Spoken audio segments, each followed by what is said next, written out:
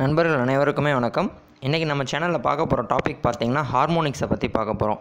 Harmonics அப்படின்னா நமக்கு நார்மலாக நம்ம 50 ஹெர்ட்ஸ் ஃப்ரீக்வன்சி தான் இந்தியாவில் யூஸ் பண்ணிகிட்ருக்கோம்.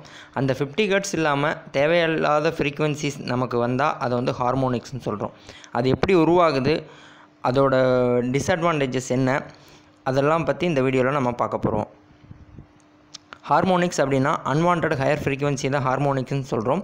நார்மலாக நமக்கு கிடைக்கக்கூடிய சைனூசாய்டல் வேவ் ஃபார்மை இது டிஸ்ட்ராய்ட் பண்ணிடும். அதாவது அதை ஒரு கலைச்சிரும். நார்மலான சைனூசாய்டல் வேவ் ஃபார்மில் இல்லாமல் வேறு மாதிரி வேவ் ஃபார்மாக அது மாற்றிடும். இந்த ஹார்மோனிக் எப்படி உருவாகுதுன்னு பார்த்திங்கன்னா, நார்மலாக நம்ம ஒரு ரெசிஸ்டிவ் லோடை டிசியில் எப்படி யூஸ் பண்ணுறோமோ அதே மாதிரி தான் அது ஏசிலையும் ஆக்ட் பண்ணும். டிசி லோடில் அது நம்ம ஒரு லீனியர் டிவைஸ்ன்னு சொல்கிறோம். அதாவது அதில் கரண்ட்டோட சைனூசாய்டல் வேவ் ஃபார்மும் வோல்டேஜோட சைனூசாய்டல் வேவ் ஃபார்மும் சேமாக இருக்கும். ரெண்டுக்கும் ஃபேஸ் டிஃப்ரென்ஸ் பார்த்திங்கன்னா 0 தான் இருக்கும். ஸோ இதில் எந்த ஒரு ஹார்மோனிக்குமே ப்ரொடியூஸ் ஆகாது. பட் நம்ம பியூர் சைனூசாய்டல் வேவ் ஃபார்மை யூஸ் பண்ணுறோமான்னு பார்த்தா யூஸ் பண்ணுறது கிடையாது. ஏன்னா நம்ம பியூர் ரெசிஸ்டிவ் லோடோ எங்கேயும் யூஸ் பண்ணுறதில்ல. அது நான் லீனியர் லோட்ஸ் தான் நிறையா யூஸ் பண்ணுறோம். அதாவது இண்டக்டிவ் லோடு. அது மாதிரி அந்த இண்டக்டிவ் லோடு என்ன பண்ணுன்னா, அது கன்சியூம் பண்ணுற ட்ரா பண்ணுற கரண்ட்டை ஹார்மோனிக்காக சேஞ்ச் ஆயிரும். அது எப்போ அதிகப்படியான இண்டக்டிவ் லோடு யூஸ் ஆகுதோ அந்த இடத்துல சடனாக ஹார்மோனிக் க்ரியேட் ஆகும். அது எப்படி க்ரியேட் ஆகுதுன்னா, நம்ம ஸ்விட்சிங் டிவைஸ் நிறையா யூஸ் பண்ணுறோம். உதாரணத்துக்கு நீங்கள் டிசி ஏசி கன்வர்ஷன் நடக்கும்போது அங்கே ஐஜிபிடிங்கிற செக்ஷனில் ஸ்விட்சிங் ஆப்ரேஷன் நிறையா நடக்கும். அது மாதிரி அயன் கோடு இண்டக்டர்ஸ் யூஸ் பண்ணுற இடத்துல, டிரான்ஸ்ஃபார்மர் ஸ்விட்சிங் ஆப்ரேஷன் அப்போ, இந்த எலக்ட்ரானிக்ஸ் பிளாட்ஸ்ட் அந்த ஃப்ளோரோசன்ட் லேம்ப் யூஸ் பண்ணுற இடத்துல, இந்த மாதிரி இடத்துலையும் ஏசிஎஸ்ஆர் அந்த மாதிரி இடத்துல எங்கே ஸ்விட்சிங் ஆப்ரேஷன்ஸ் நிறையா இருக்கோ அந்த இடத்துல எல்லாமே ஹார்மோனிக்ஸ் உருவாகிறதுக்கு வாய்ப்புகள் அதிகமாக இருக்குது. அந்த ஹார்மோனிக்ஸ் என்ன பண்ணுன்னா, கரண்ட்னால் உருவாகக்கூடிய கரண்ட் ஹார்மோனிக்ஸ் அதோட சோர்ஸ், அதாவது எங்கே வோல்டேஜ் ப்ரொடியூஸ் ஆகுதோ, ஜென்ரேட் ஆகுதோ பொட்டன்ஷியல், அதோட சோர்ஸ்லேயே வோல்டேஜோட வேவ் ஃபார்ம், சைன் வேவ் ஃபார்மையுமே மாற்றிடும். அப்படி சைன் வேவ் ஃபார்மை மாற்றும்போது நமக்கு ஓவராலாக அதாவது இந்த வோல்டேஜ் கரண்ட் ரெண்டுக்கும் உண்டான வேவ் ஃபார்ம் வோல்டேஜுக்கு சைனூசாய்டல் வேவ் ஃபார்மோட அந்த ஹார்மோனிக் வேவ் ஃபார்மும் ஆட் ஆகி நமக்கு ஃபைனலாக டெஸ்ட்ராய், அதாவது கலைஞ்ச, அதாவது ஒரு சைனூசாய்டல் வேவ் ஃபார்மாக இருக்கும். கரண்ட்டும் சரி வோல்டேஜும் சரி. அது எப்படி இருக்குன்னு பார்த்தீங்கன்னா இந்த மாதிரி ஷேப்பில் தான் இருக்கும். மேலே ஃபஸ்ட்டாக இருக்கிறது பார்த்திங்கன்னா 50 ஹெர்ட்ஸ். அதுக்கு ரைட் சைடில் இருக்கிற ரெட் மார்க்கில் பார்த்திங்கன்னா அவுட்புட் வேவ் ஃபார்ம் நமக்கு 50 ஹெர்ட்ஸ் தான் இருக்குது.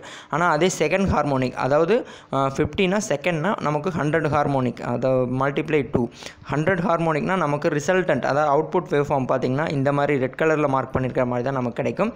அது மாதிரி 3rd ஹார்மோனிக், 5th ஹார்மோனிக், அது மாதிரி 7th ஹார்மோனிக் இப்படியே பார்க்க நமக்கு கிடைக்கக்கூடிய காம்ப்ளெக்ஸ் வேவ் ஃபார்ம் பார்த்திங்கன்னா அதோட சைனூசாய்டல் வேவ் ஃபார்ம் இல்லாமல் டிசைனே மாறி இருக்கும்.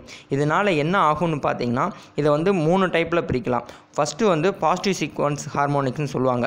4th 7th 10th அது எல்லாமே நம்ம பாசிட்டிவ் சீக்வன்ஸ்னு சொல்லுவோம். அதாவது ஃபார்வர்ட் டைரெக்ஷனில் இருக்கும் ஃபண்டமெண்டல் ஃப்ரீக்வன்சிக்கு. அதே மாதிரி நெகட்டிவ் சீக்வன்ஸ் ஹார்மோனிக் பார்த்திங்கன்னா 2nd 5th 8th இது ரிவர்ஸ் டைரெக்ஷனில் இருக்கும். அதே மாதிரி இன்னொரு ஹார்மோனிக்ஸும் இருக்குது. மல்டிப்ளை ட்ரிபிள்ஸில் பண்ணுவாங்க. அதாவது 3rd 6th 9th இது என்னன்னு பார்த்திங்கன்னா 0 சீக்வன்ஸ். இது நமக்கு ஃபேஸ்லையும் நியூட்ரல்லையும் அதிகமாக கரண்ட்டு ஃப்ளோ ஆகிறதுக்கு, சர்க்குலேட்டிங் கரண்ட்டை அதிகம் பண்ணுறதுக்கு வாய்ப்புகள் உண்டு. அதனால் என்ன ஆகுனா, நியூட்ரல் ஹீட் ஆகிறதுக்கு வாய்ப்புகள் உண்டு. இந்த பாசிட்டிவ் சீக்வன்ஸ் என்ன பண்ணுன்னா, பாசிட்டிவ் சீக்வன்ஸ்னால் நமக்கு வேவ் ஃபார்ம் அதாவது சைனூசாய்டல் வேவ் ஃபார்ம் அதிகமாக போகிற மாதிரி தெரியும், போகும். அப்படி போகும்போது என்ன ஆகுனா, டிரான்ஸ்ஃபார்மரில் கண்டக்டர்ஸ் ஹீட் ஆகிறதுக்கும் பவர் லைனில் கண்டக்டர்ஸ் ஹீட் ஆகிறதுக்கும் வாய்ப்புகள் உண்டு. அதே மாதிரி நெகட்டிவ் சீக்வன்ஸ் பார்த்திங்கன்னா இது நம்மளோட மோட்டரோட டார்க்கை பாதிக்கிறதுக்கு வாய்ப்பு உண்டு. ஏன்னா நெகட்டிவ் சீக்வன்ஸ் வரப்போ அங்கே மோட்டரில் உருவாகக்கூடிய டார்க் ப்ராப்பராக உருவாகாது. அதோட எஃபிஷியன்சியாக இருக்காது. அதோட டார்க் அடிவாங்கும்.